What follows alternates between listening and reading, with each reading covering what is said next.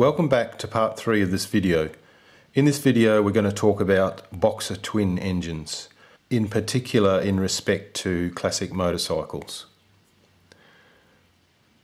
Boxer twins are a particular type of flat engine.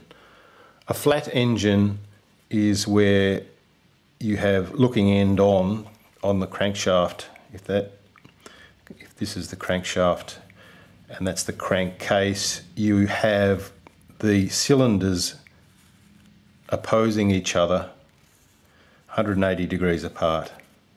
You have your piston at each end, conrods going into the crank. It's generally in pairs, so it can be a 2-cylinder, 4-cylinder, 6, 8, 10, 12 and so on. There's no reason it couldn't be an uneven number, but it would be more difficult to balance. So the flat engine was arguably a development of and from the parallel twin. If you remember in the last video, this was the arrangement of a 360-degree parallel twin, both pistons going up and down together on what is effectively one crankshaft, or one crank in the crankshaft.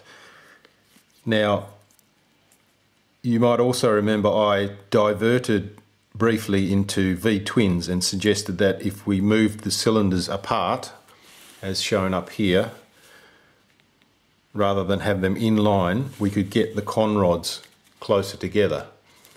This is what it looks like with the conrods side by side on a very short crank pin in a V-twin. Now, if you actually splayed one of these conrods right over such that they were 180 degrees apart, so this would look like that. Get rid of that. Then what you have is a flat twin engine. So if I quickly draw roughly some pistons in here,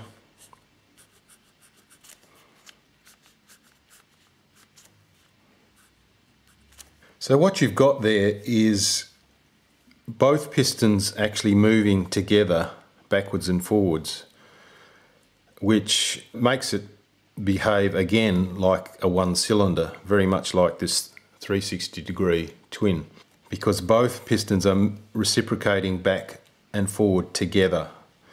So the balancing is very much like this engine here, or a very large 1-cylinder engine.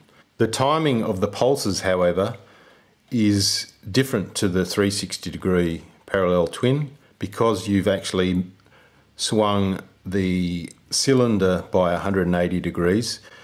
You're going to end up with the timing very much like a 180-degree parallel twin. So the firing pulse will be 180 and 540. So you've ended up with the same problems of balancing this engine, but you don't have the even firing pulse. You've ended up with the very irregular firing pulse from the 180-degree parallel twin. So this is not a boxer twin. This is a flat twin, sometimes referred to as a 180-degree V-twin, even though with the cylinders at 180 degrees there is no V. So this arrangement doesn't seem like a great design, particularly as a 2-cylinder.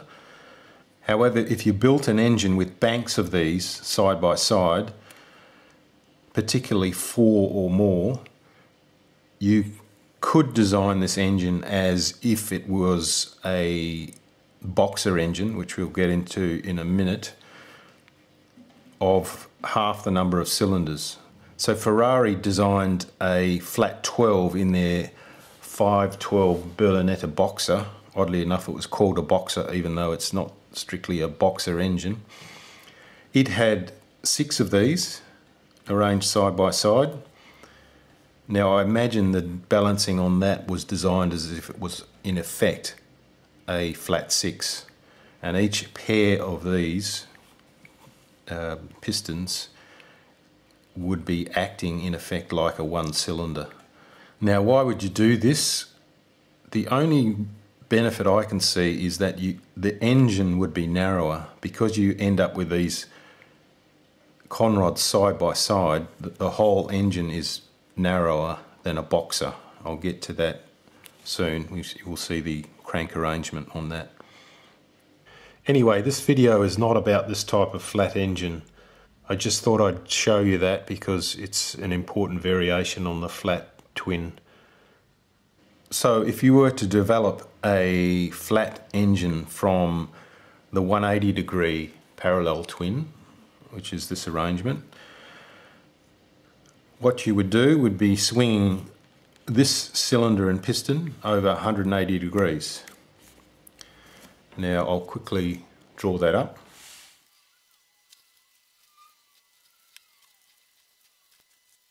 So this is the typical arrangement for a Boxer twin. What you've got is both pistons moving out together and in together, completely in phase, and that means that the primary and secondary forces are always completely balanced. However, again, you do end up with this rocking couple because the pistons and conrods are not in alignment. However, it's much better than a 180 degree twin engine because it's very much closer.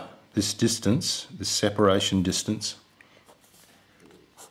is very much closer than in the parallel twin arrangement, and that's because with the parallel twin you've got to have the cylinders further apart because they are in the same plane.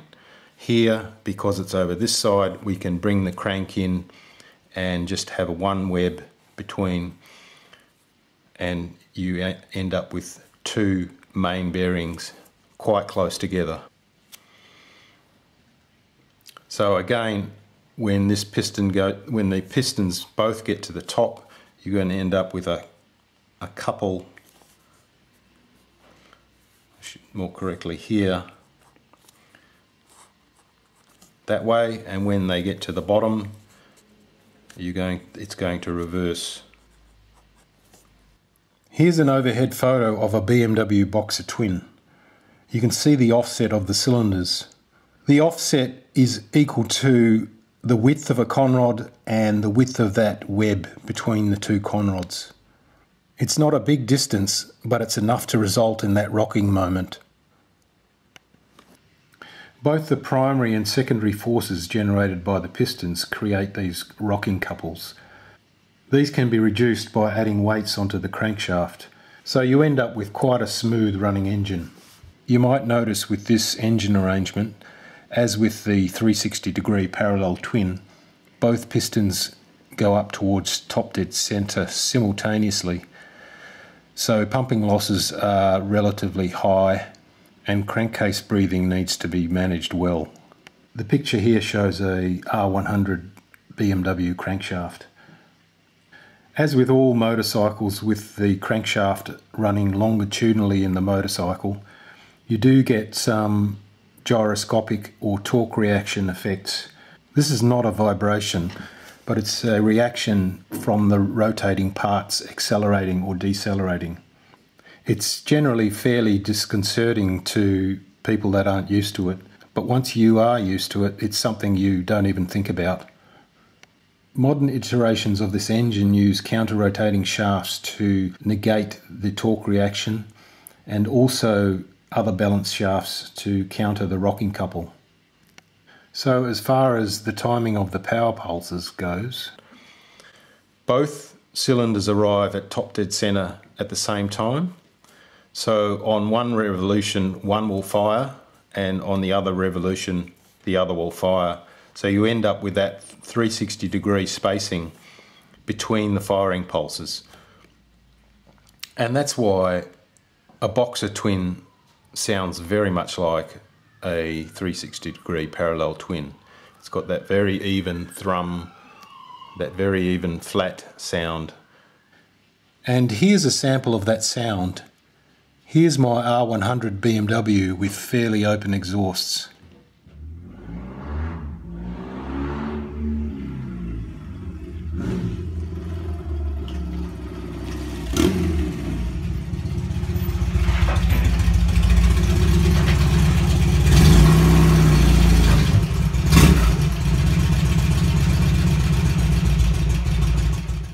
first engine of this design ever produced was by Daimler in 1899. It was a 1700cc engine. It produced 5 horsepower at just under 1000 RPM. So these things were very slow revving back in those days. The first motorcycle produced with this engine layout, I believe, was a Douglas in 1905.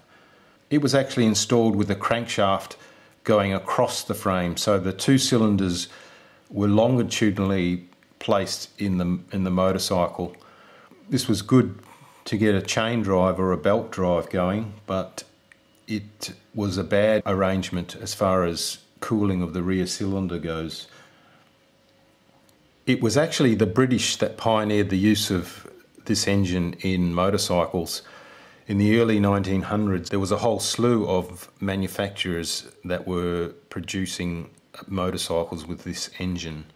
It wasn't long before these manufacturers started arranging the Boxer engine with the crank longitudinally in the motorcycle, with the cylinders sticking out each side.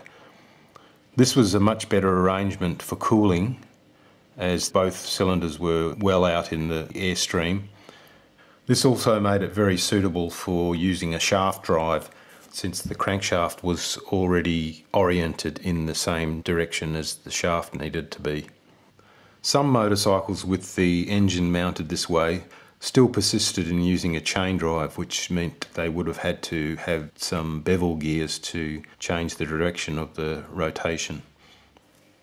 It wasn't until 1923 that BMW first produced a motorcycle with this engine, and they have become synonymous really with this engine in motorcycles. Even Harley-Davidson and Indian had a go at producing this engine for motorcycles. In 1942, Harley produced the XA.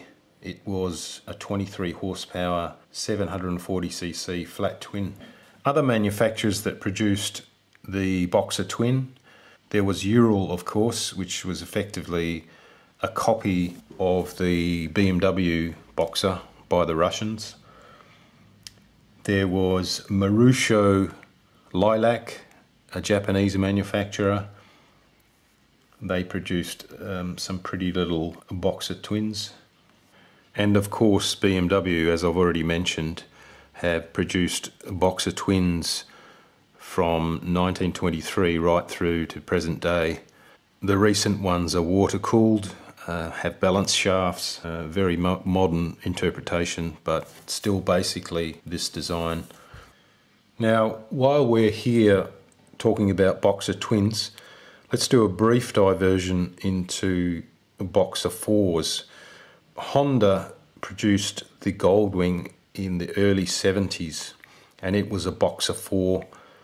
The beauty of the 4-cylinder Boxer is that you can completely eliminate this rocking couple, because the other pair of cylinders you put in actually counteract the forces.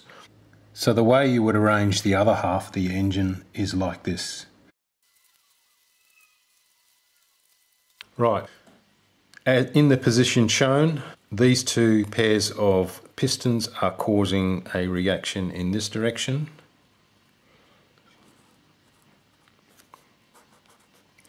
So get rid of that.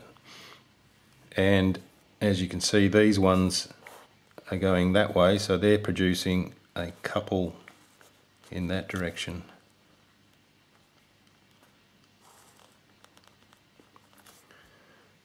So one's going this way and this pair are going that way. So they balance each other out, and as the pistons reverse, the reverse happens.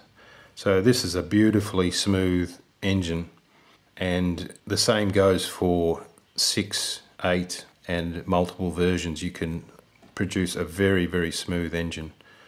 Also, the pumping losses and the crankcase breathing issues you had with the twin cylinder Boxer have disappeared, because as the 2 pistons move out to top dead center, the other 2 are moving down to bottom dead center, so the crankcase volume always remains constant.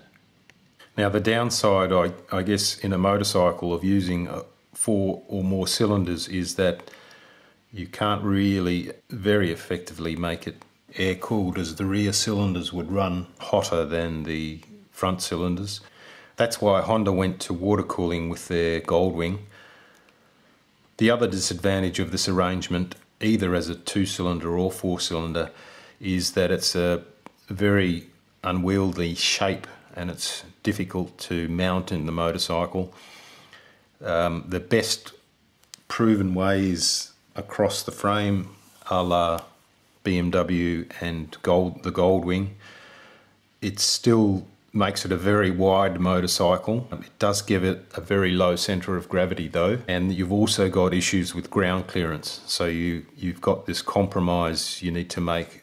You want to place the engine as low as possible to get the lowest centre of gravity, but you also want to place it high enough to provide adequate ground clearance. The engine layout with the cylinders sticking out each side provides superb air cooling to the cylinders. It also provides exceptional maintenance access. So this concludes this video. The next video will be about V-twins. Thanks for watching.